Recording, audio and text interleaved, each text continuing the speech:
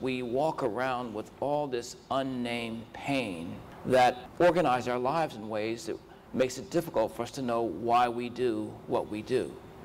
So this assaulted sense of self is what happens to one's self when oneself has been traumatized. It's very difficult to define or develop a clear sense of who one is, because oftentimes that if one's experience is that of being defined, then our sense of self grows out of proving that we're not how we're defined. Who I am is not what I organically become.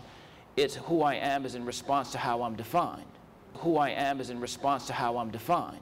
Our sense of self doesn't get to develop in quite the way organically as it should.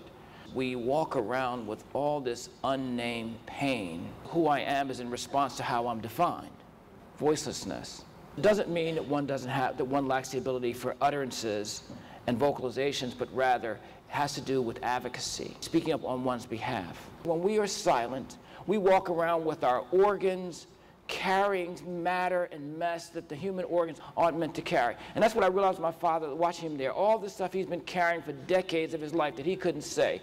He had to be on his dying bed in a crazed state before he could say the things he needed to say to white people, with white people not present.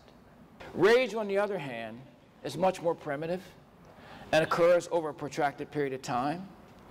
So if you've been dominated, you've been dehumanized, and you've been degraded and devalued, you're going to have rage. To embrace our rage and help our young people embrace their rage, because I think that rage is like love. It's an energy source. When it's guided and directed, it allows us to reach the depths of our greatness, and when it's denied, it kills us.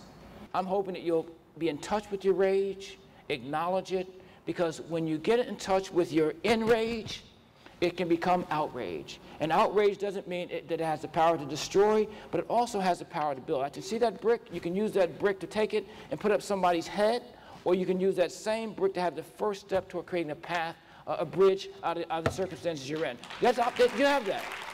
But we can't have that conversation if we don't talk about rage.